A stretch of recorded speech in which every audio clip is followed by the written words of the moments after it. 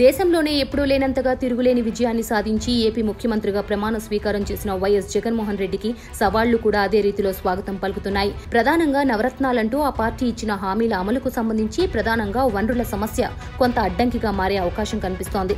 ప్రధానంగా ఆర్థిక లోటుతో పాటు గత ప్రభుత్వం చేసిన అప్పులు దాదాపు 2 లక్షల కోట్లకు పైగా ఉండటంతో ఆర్థిక క్రమశిక్షణపై జగన్ దృష్టి పెట్టినట్లు తెలుస్తోంది. ఈ నేపథ్యంలో వైఎస్ జగన్ ముఖ్యమంత్రిగా తనకు వచ్చే జీతాన్ని కేవలం ₹1 పరిమితం చేసుకుంటున్నారు అంటున్నారు. అలాగే ఆర్థిక శాఖకు ప్రిన్సిపల్ సెక్రటరీగా ఆర్ఎస్ రావత్ ను నియమించుకున్నారు. గతంలో ఫైనాన్స్ కార్యదర్శిగా పనిచేసిన మాజీ సీఎస్ అజయ్య కల్లాంను సలహాదారుగా నియమించుకోవడం అందులో భాగమేనంటున్నారు. అలాగే ఆర్థిక శాఖకు సంబంధించి బెస్ట్ అండ్ బెటర్ టీంను రూపొందించుకోబోతున్నారు నూతన ముఖ్యమంత్రి.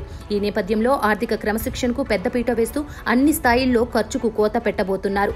ఇప్పటికే శాఖల వారీగా విదేశీ పర్యటనలు, అనవసర ఖర్చులు తగ్గించాలంటూ స్పష్టమైన ఆదేశాలు జారీ అయ్యాయి.